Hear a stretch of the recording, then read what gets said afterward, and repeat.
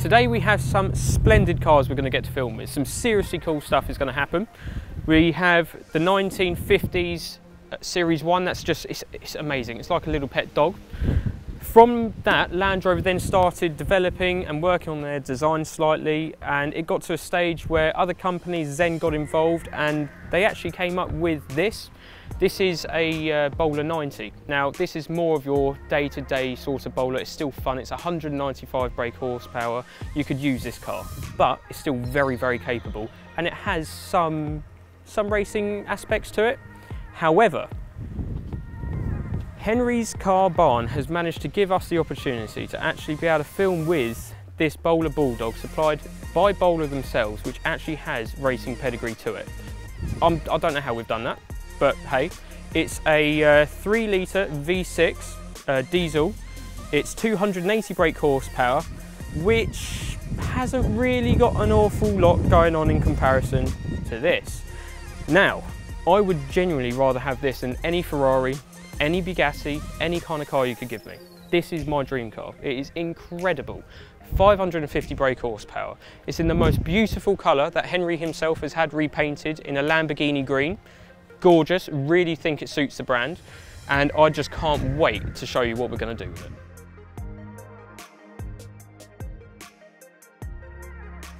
So, the EXRS, what can I say? 550 brake horsepower, Brembo, 6-pot calipers on the front. You're going to need that. You're going to need to stop the car.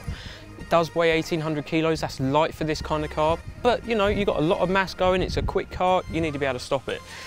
I think Henry said it's 4.4 0 to 60. 4.4 seconds in 0 to 60 top. That's ridiculous. In a car that you've got 30 centimetres pretty much of suspension travel. This thing can off-road, you can slide it, you can do this, you can do that. And you can outdo a 911, 997 around the track. It's ridiculous. Anyway, we'll go around. Obviously you've got carbon fibre everywhere, racing fuel, filler cap style. Henry Car Barn, shout out, thank you for today, really do appreciate it. Now the doors. Now I can't stress enough, I have never been near a Land Rover that has had a door that light. That's ridiculous. Absolutely ridiculous. I mean, you look inside, we've got the Kevlar / carbon fibre, everything going on. It's got that tin to it, so I think it's the Kevlar side of things. Look, the wind is blowing that door shut, weighs nothing. So, inside the car, obviously it's all lightweight, we know about. We've got suede, or well, this isn't suede, but it's going suede. So he's got the most brilliant taste here. So it's green, we're gonna have tan. It's gonna be tan suede, tan on the dash, everything. So it's gonna be really cool. Don't know if the orange is staying, but no, I'm in love with it, absolutely in love with it. Now, getting in is a little bit difficult with a microphone on your bum, but we can live with it. Now, you've got the older Range Rover Sport sort of style. I mean, this is a 2015-ish kind of car, so you'd expect to see that side of things. We've got the Kenwood stereo and everything in here. Not that you're ever going to hear it with how loud it is, but what a car this is. What a car this is. These are the industrial sounds of a 3 litre diesel. That's right, a diesel. This is no ordinary Chelsea tractor though. This is the Bowler Bulldog Desert Spec. With wheel arches wider than an 80s pop singer's shoulders and a ton of protection from underneath, this bright orange tank is made for rallying, and not just one rally either. It's competed in the 2018 Tuareg Rally, the 2019 Morocco Desert Challenge, and 3 rounds of the BXCC in 2019. It's safe to say it's a full rally car for the road. If you want something that will get you through everything life throws at you, you want this. I'm sat here comfortably with tan leather seats, full soundproofing and even surround sound. But don't be put off by all this luxury. This Defender 90 still has the same 2.2 diesel engine found in the last of the Defenders. However, with this Bowler, we find under the bonnet a new hybrid turbo a race spec intercooler, a full race exhaust and an ECU to manage it all. You can forget George's overpowered wax car and James's Tonka toy. This is what you want. So this car has a full cage, so it makes it a little interesting to get into. A cage car is pretty difficult to get into anyway, as well as the bucket seats. But being a Defender, this is quite a lot higher up, so it's actually quite difficult to get into. I'm used to the lower cars with the roll cages, but this is a high car with a roll cage. So, one leg in, slide the other in, and give the door a good slam. Then the car has no keys because it is a race car, so over here you press the green button, this button, and it will turn in. You'll see Bowler on there. And now, put on the brake, start button here. And she barks into life.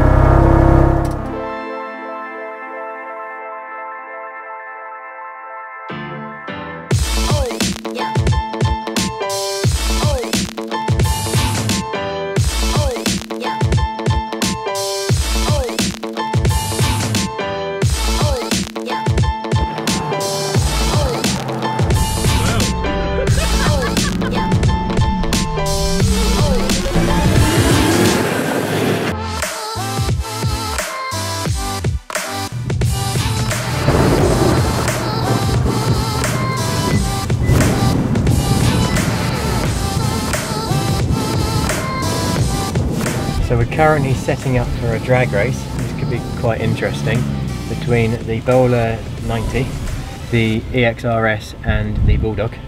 I mean, we all know who's going to win this, I'm sure, but it's going to be fun to find out, especially with the tyres situation on slippery grass, but it's inevitable.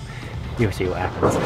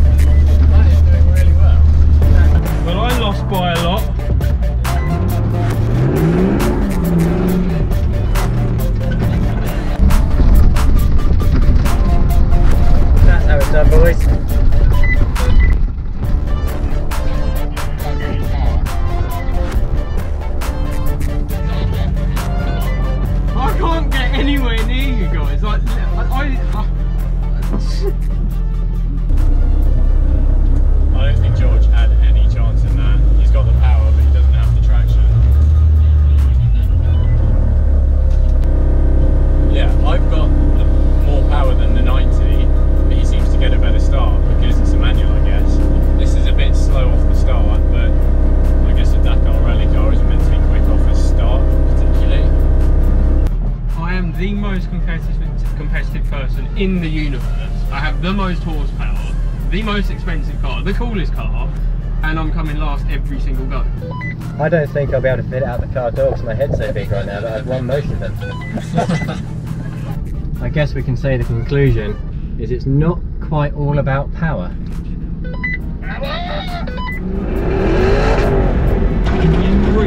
It is so much fun. I'm loving it, and this is my dream car, don't get me wrong.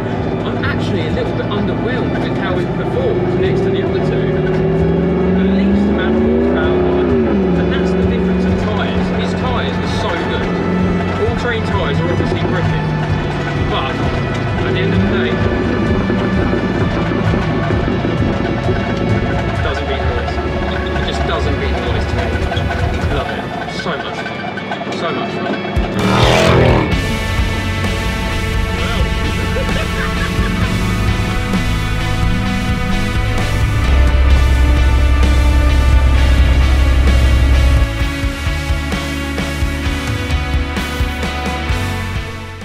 There we have it, the Bowler EXRS, the Nemesis. It even sounds demonic. The name of it sums it up. It pops, it farts, it bangs, but all it wants to do is play with you. It encourages you to be an imbecile. The Bulldog is essentially an industrial tank, built so you physically couldn't stop it. It's made to do the rallies and just keep on going. The real surprise of today is the Bowler 90. It does everything. It even won our drag race. It just shows how capable this car is. Yet you can take it to the shops, you can put your dog in it, or you could even take it to your shooting club. So you could go from Tesco's all the way to a muddy field and it would fit in every single environment. At the end of the day though, they're all a different kind of car. The Nemesis has that big shouty V8. The Bulldog you just physically couldn't stop and it would just go on for mile after mile after mile. And the 90 you could take anywhere. So at this point I must say a massive thank you to everyone involved. And thank you for watching.